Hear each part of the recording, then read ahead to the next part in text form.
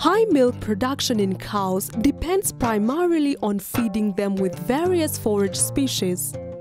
Mature forages are fed to animals in alternation depending on the nutritious role of each forage variety. Proper cow feeding involves practical knowledge.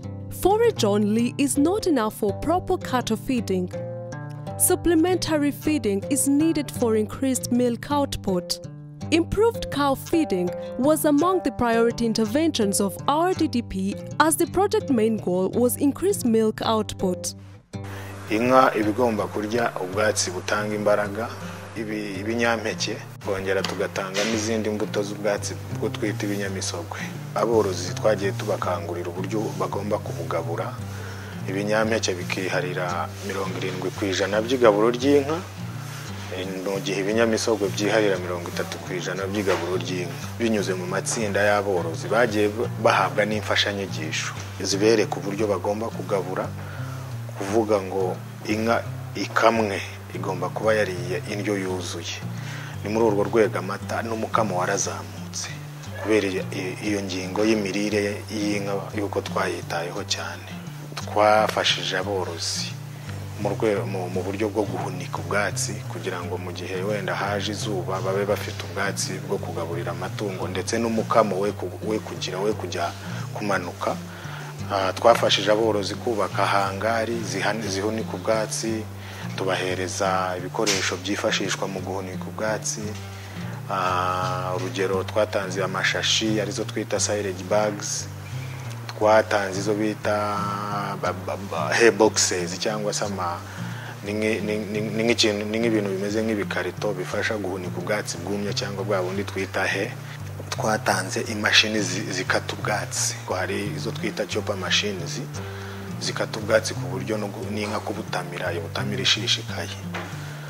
Ibyo byose ni intervention twakoze mu rwego rwo kugira ngo amata aboneka ariko binyuze mu kugabura. Farmers give testimonies on how they apply their acquired knowledge.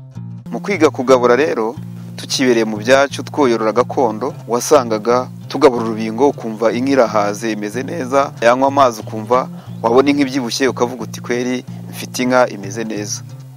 Ariko ugasanga nyine bagabuye indyo imwe, ariko muri iryo somo cyane cyane ryo kugaburira inka no kuvanga ayo moko y'ubwatsi burimo kakamega, desimodium, hakabamo na laburabu na mukuna n'ikindi cyatsi cya braccaria, wamenya kubivanga ukamenya n'umumaro wabyo, byatumye inka zacu zizamura umukamo tuva kuri litiro 2 tuva kuri litiro 3.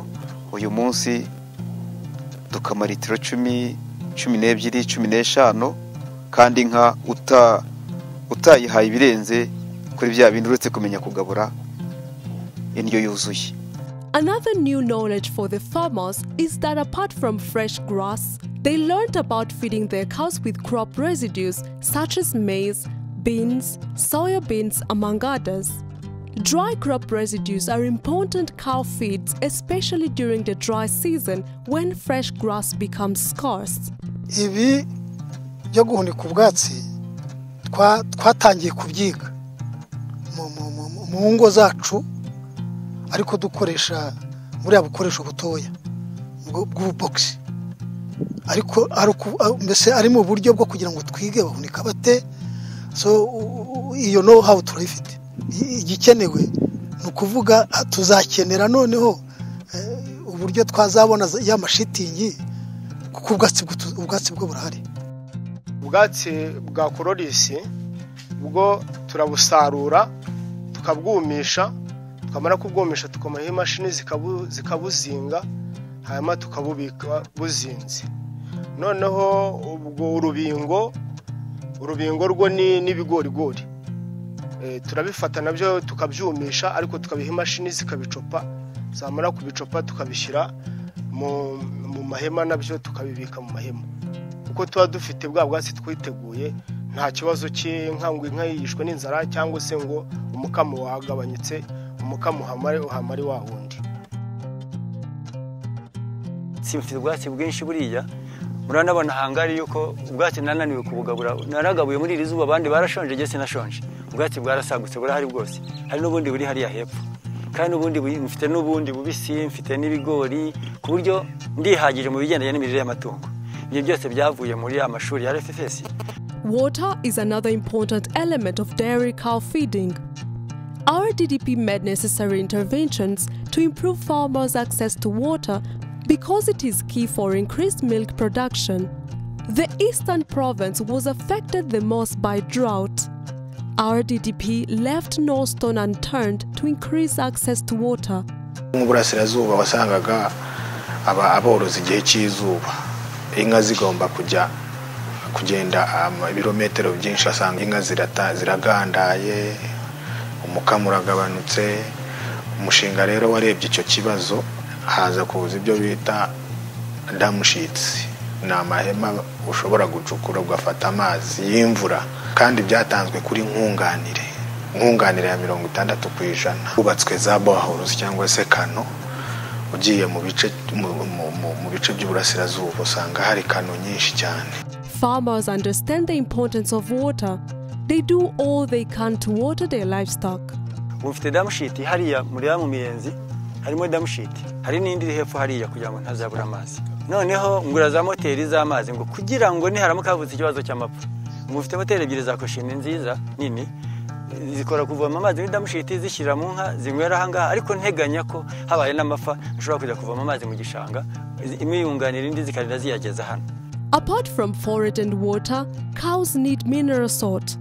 This livestock farmer field school has got huge experience in the production of mineral salt blocks following a training provided by RDDP.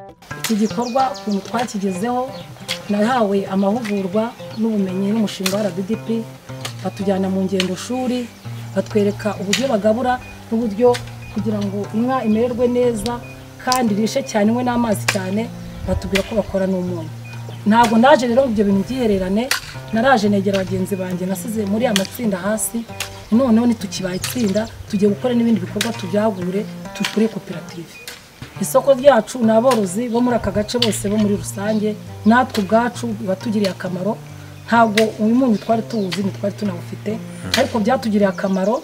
Abaturage bose duturanye hano baza kutuguriraho uyu munyu, ari nabwo dushaka kwagura ibikorwa byacu, tugashaka ahantu twagura tugakora tukajya tugemurira n'andi masoko hirya no hino bose nayo ikabagera. Inka zacu zibasha kongera umukamo iyo zari gase kuyu munyu ziranywa cyane kandi zikanarisha cyane.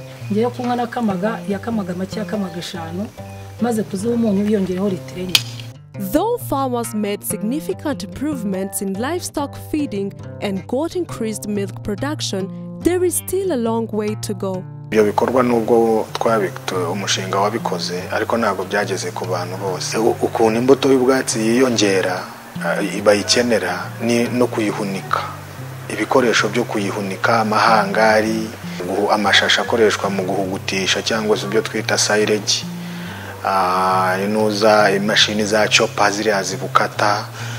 Ubwo rero umushinga urateganya nanone kubyongera.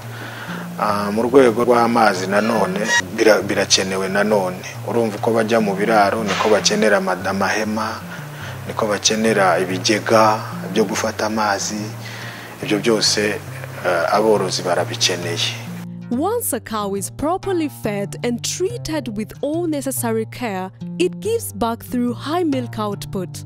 Thanks to RDDP interventions, farmers are aware of appropriate feeding for dairy cows, suitable production, and use of various forage varieties, which then come back through improved milk output.